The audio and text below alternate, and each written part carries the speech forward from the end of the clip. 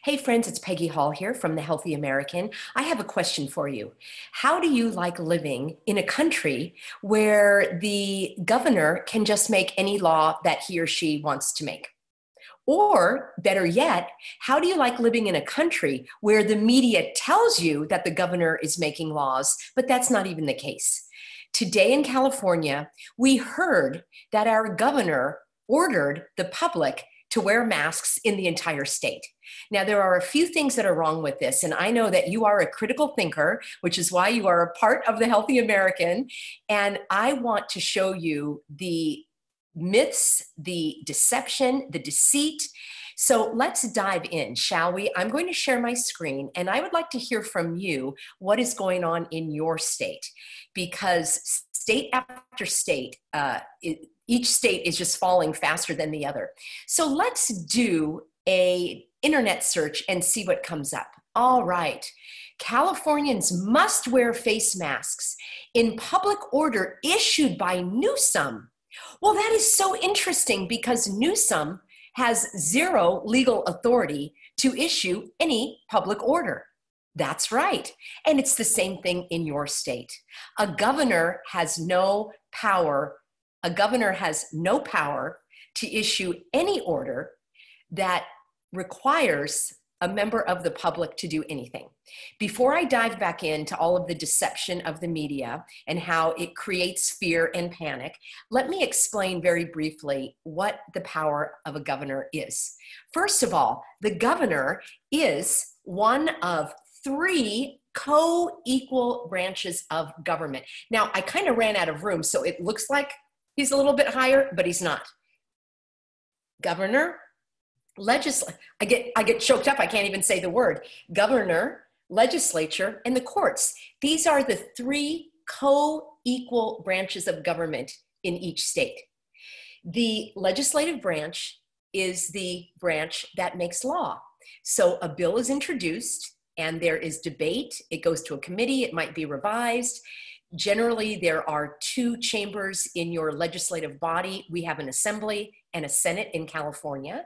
And then the governor can sign the bill into law, but a governor does not make any law. A governor has no legal authority to make any law.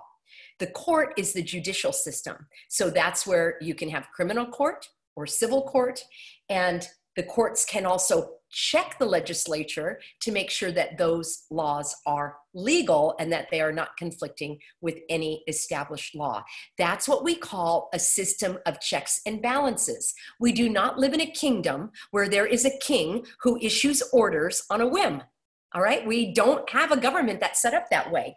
So how do you like having a governor who acts like a king or queen, issuing these public orders whereby they have no authority to do so?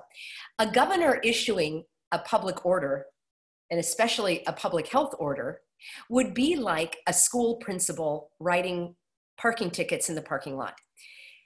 That school principal has no authority to write parking tickets. It might be a good idea to write a parking ticket. It might make the parking situation better, but good ideas are not laws. In fact, a lot of bad ideas are laws, but just because something might sound good or it's something that you should do does not mean it's a law. So what does a governor do? Well, you might think that the governor can make law. You might think that the governor can compel the public, the individuals in the state to do something, but the governor has no legal authority to do that. A governor can sign and veto bills. That means sign them into law or veto them. What the governor does, he's an executive. He's in the executive branch like an administrator. So he can direct agencies and departments. So you know that there is the Department of Motor Vehicles, the DMV. There is the Department of Public Health. We have a Department of Fish and Game, and every state has some agencies and departments that are similar. They might be different depending on your state. The governor spends the money and he sets the budget and he enacts the laws in that he tells these agencies and departments or he oversees the agencies and departments as they are implementing the laws. And the governor can issue an executive order or an executive order that relates to a state of emergency. I have a whole video about that, and so I would refer you to that video. An executive order never can compel an individual to do anything. Let me make that clear. A governor like Kate Brown in Oregon yesterday said that she orders the public to wear masks. Okay, that is just a perfect lawsuit waiting to happen because there is no legal authority behind that. When a government or an individual acts with power that has no legal authority, the definition of that is tyranny, and the person doing it is a tyrant. That is the dictionary definition of a tyrant or tyranny. Acting with power, exerting force and power with no legal authority. Now let's take a closer look, because even though the internet search showed several newspaper articles, let's go back and look at that. So we already are clear that a governor has no legal authority to compel you to do anything. The governor can only compel the agencies and the departments to do things. He can direct an agency, or in this case, the Department of Health. He can speak to the director of the Department of Health and say, I want every citizen to wear a mask. But it's the director of the Department of Public Health who issues the orders. And you're saying, Peggy, why does that even matter? We have to wear a mask one way or the other. I'm going to show you exactly why that matters. So I'm going to share my screen, and we are going to look again at this internet search that says, order issued by Newsom. No. Okay, masks are mandatory. Look at that word mandatory. Let's take that apart, shall we? Governor Gavin Newsom issues order requiring face coverings. That's the new word. And let's take a look. I clicked through one of these, and let's look at a very local paper. It's called The Patch. You may know of this. And I want to share with you a couple of things that are very distressing to me. All right, right off the bat, they're putting a picture of children's masks with unicorns. All right, let's talk about the symbolism of a unicorn later. It's very troubling to me that they are using children's masks to normalize suffocating your child. And if any person is on this thread and wants to leave a message in the comments on this video about why they would suffocate their child with a mask, I would really be curious to know what your thinking is about that, because there's plenty of science that shows the oxygen levels drop. But let's set the science aside. We're talking about the law here. Let's look at the word, shall we? Face coverings now mandatory. Do you know what that word mandatory means? A requirement, right? Required.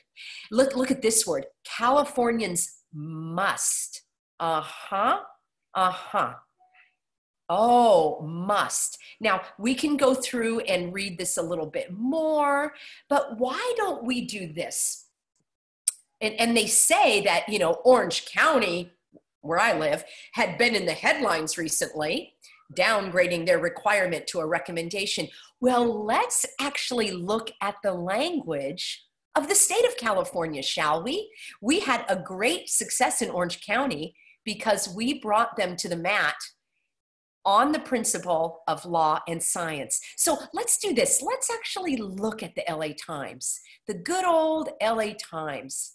And interesting that there is an owl. I mean, the symbolism is very curious. And many of my fellow YouTubers have exposed the symbolism of an owl. So I will leave that to them to expose for you. But take note, think of the WHO, the who, there's a lot of owl symbolism, but why don't we click through and see what the LA Times says? Californians must wear face masks in public under coronavirus order issued by Newsom. Now, you can read as well as I can these words, and two things jump out at me. Must. Well, actually, this whole phrase, the order was issued by Newsom. And it goes on to say that the governor ordered all Californians to wear face coverings. And you're saying, Peggy, you're twisting the words. You're taking the words out of context, right? Isn't that what some of you are going to say? I know it's written in black and white, but you're still twisting the words. You're taking those words out of context. Why does it even matter? I'll tell you why it matters. Because they are conditioning you to believe that your governor can order you to do something. And there is no legal authority for any governor to order any individual of the public of that state to do anything. So let's do this, shall we? Lie. Oh, lie. Lie. This is a lie, this is a lie, and this is a lie. So let's do this. Newsom's order. Oh, Newsom's order. Okay, he ordered it, even though he doesn't have the authority to do so. Let's click through and see where that takes us, shall we? Oh, it actually takes us here. It takes us to the California Department of Health. It does not take us to the governor's website. This is the governor's website. And let's see if he issued an order telling you, the public, that you must wear a face covering. Let's take a look. Well, no, that's not it. That's about you're going to vote by mail. Supreme Court ruling. No, that's not it. June 18th. Let's see. Oh, June 17th, gee, I'm in the newsroom. Here's where all the executive orders are.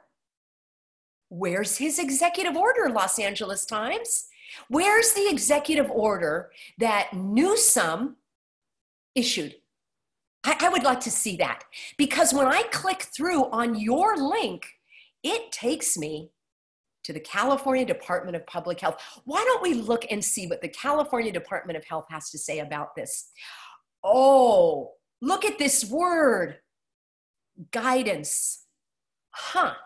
Now, correct me if I'm wrong. I know I'm an English teacher, but even the English teachers can make mistakes. So does guidance sound like the same word as requirement or must? Not to me.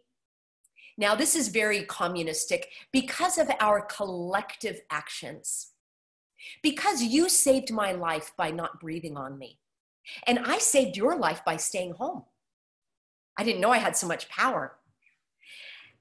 Well, we still are at an increased risk for exposure and infection. Oh, you don't want anybody to be exposed now because they might actually develop antibodies.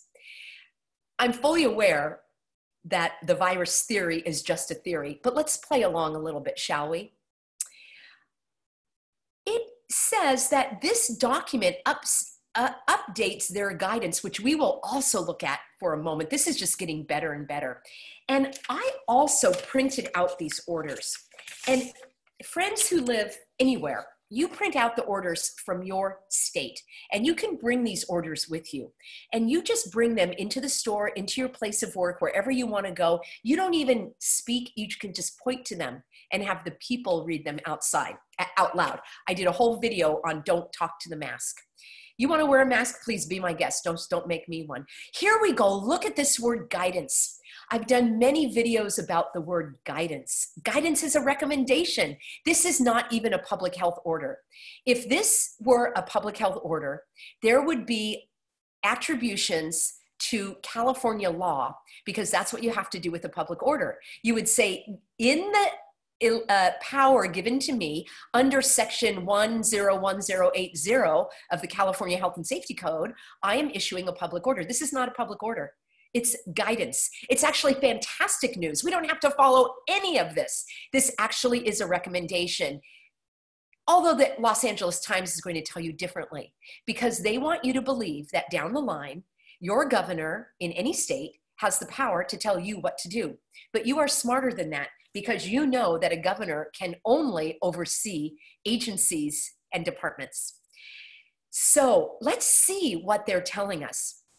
Now we're supposed to wear it outside, in line, all of this. I will have a link for you if you would like to read it.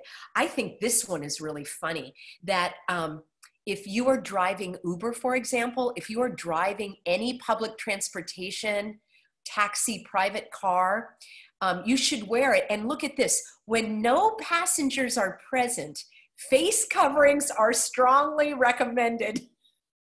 I mean, I can't even make this up, you guys. They need better script writers. This is absolutely hilarious. So yes, they are recommending that if you're driving one of these taxis, you should, or Uber, you should wear a face mask when you're by yourself.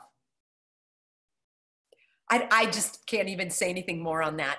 Now, here's the beauty of it. Here are all of the exemptions. And there's many of them. I actually have them here. So lots of exemptions, and I would recommend you highlight this and you take it with you. So if you have a medical condition, you see, they heard us. They heard our complaints. They heard us when we said we are having trouble breathing. So the good news is if you're unconscious, and then without a conscience, these people have no conscience. If you are unconscious, you don't need to wear a mask.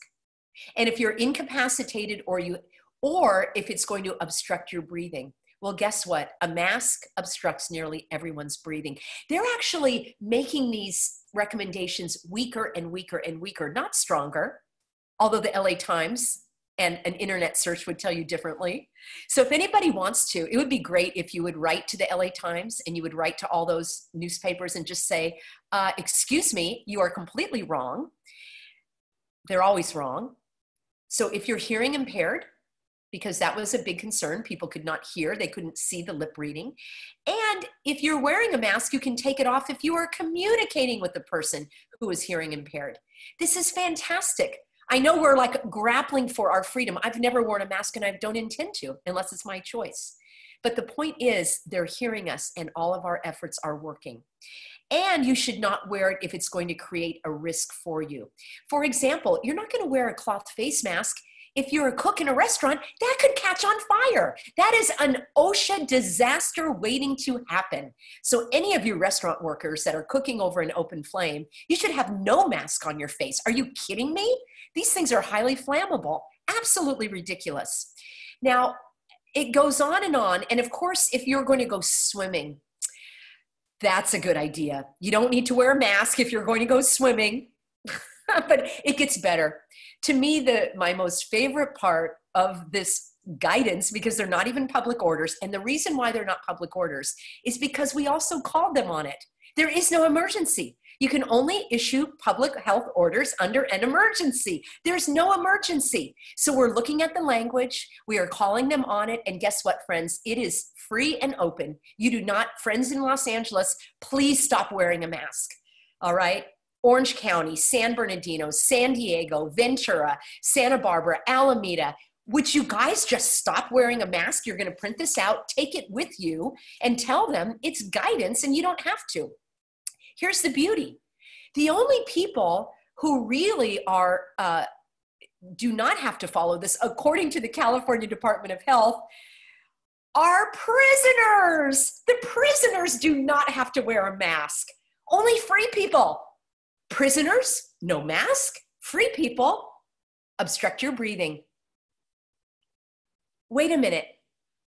Aren't the prisoners in close approximation with each other who are not their family members? Yeah, this, like, if I'm missing the logic, I hope someone will point it out to me. And I'm sure someone will, because it's quite unusual that the prisoners don't have to wear a face mask, but the free people do. The people who didn't commit a crime are the ones that are going to be punished. We knew this when they let all the prisoners out of jail or all of the convicts out of the prisons and jail earlier. So anyhow, what I want to do is I want to go back here where it says, the document here updates this guidance. So let's look at the guidance. This is fun too. I've already clicked through. This is their guidance. That's where the link takes you. I have all the links in the description. And this was April 20th. And again, this is guidance, my friends. Contrary to what the LA Times says, these are not laws. These are not mandates. It's the exact opposite. It could not be even. It's so weak. It's unbelievably weak. It even says here that face coverings may increase risk. Huh. Okay. You just told me to wear one because it would reduce the risk. And here you're telling me that they may increase risk if I don't do my physical distancing and hand washing. So which is it? Which works? Just tell me. Should I stand 6 feet apart? Is that working? Does it work or not work? Because if it works, I don't need to wear a mask. And if it doesn't work, why do I have to stand 6 feet apart? And what about washing hands? Like, does that work? If it works, why stand 6 feet apart? And why wear a mask if I'm already standing 6 feet apart? And why stand 6 feet apart if I'm already wearing a mask? Inquiring minds want to know. Let's look further, shall we? Individuals, well, now it's statewide, but it says we should only wear coverings if we feel comfortable doing so. Did you catch that? If they feel comfortable doing so. Gee, LA Times, does that mean, is that the same word as a mandate? Is that the same word as must? Now, friends, I'm doing this because I want you to do this in your state, and I can show you how to do it in your state.